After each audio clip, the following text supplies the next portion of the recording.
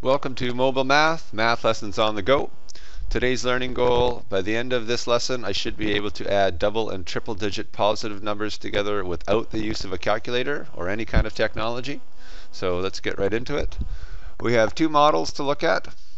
In the previous video, we looked at something called the number model, where we take the numbers we were given, in this case 59 plus 27, and we break them into groups of 10, ones.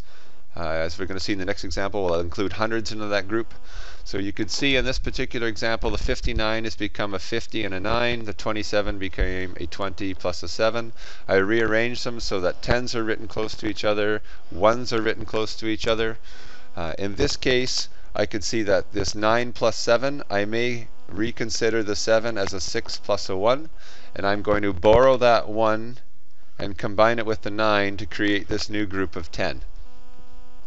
On the third line, you can see I have 50 plus 20 plus 10, or 5 groups of 10, 2 groups of 10, 1 group of 10. When I bring those all together, I have 80 as the sum or result, and then I just have to add the 1s to it, which is an additional 6, for a grand total of 86.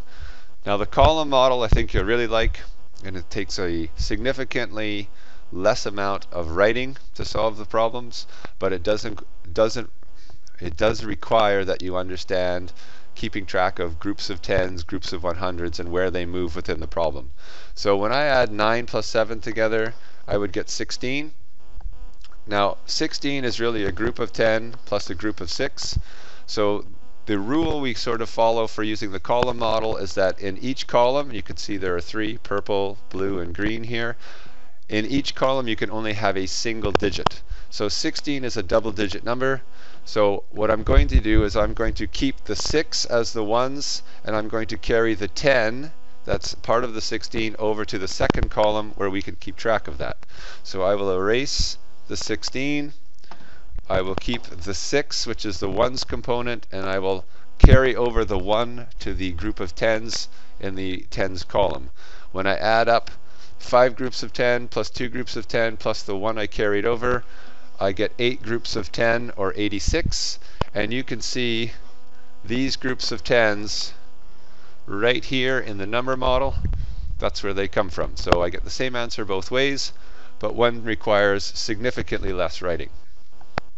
Let's try some larger numbers. So 146 plus 82. So if I have the 146 broken down into hundreds, 10s, and 1s this time, and the 82 broken down into 10s and 1s, I rearrange the problem. When I'm adding up the 10s here, you'll notice that 40 plus 80 gives me 120.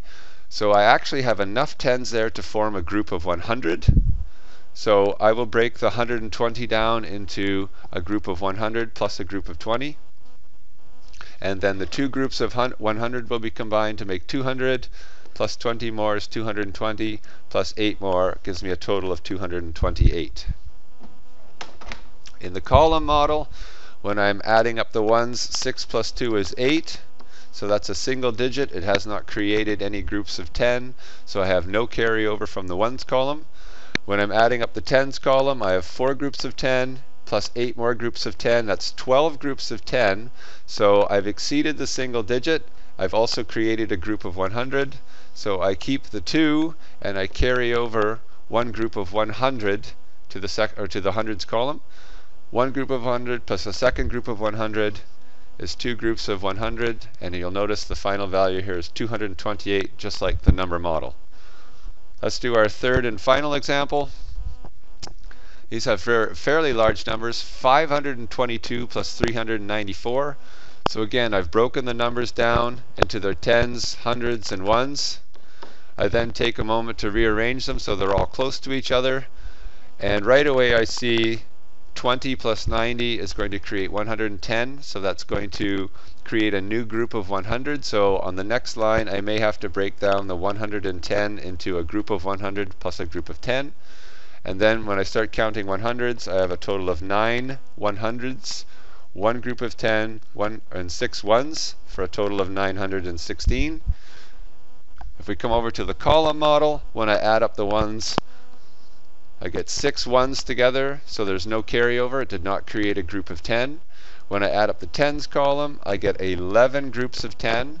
So I've created another group of 100, or if you want to think of it as the single digit rule, I have my 1 here, and I have to carry one group of 100 over to the 100s column, and then when I add up those groups of 100, 3, 5, and one more is 9 groups of 100, or 916, I get the exact same answer with significantly less writing.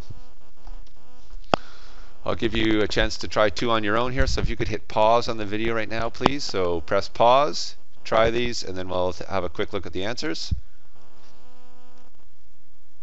Okay, welcome back. So 87 plus 44, if you want to see what a solution, one possible solution looks like using a number model. You can see how we've still broken the numbers up in the 10s and 1s. We get 131. From the column model, 7 plus 4 is 11. I have to carry that group of 10 over. I have 8 groups of 10, 4 groups of 10, and another group of 10 for a total of 13 groups of 10, or 130. And you'll notice I get 131 for both. 314 plus 219, again I've broken it down or chunked it into the different groups of hundreds, tens, and ones.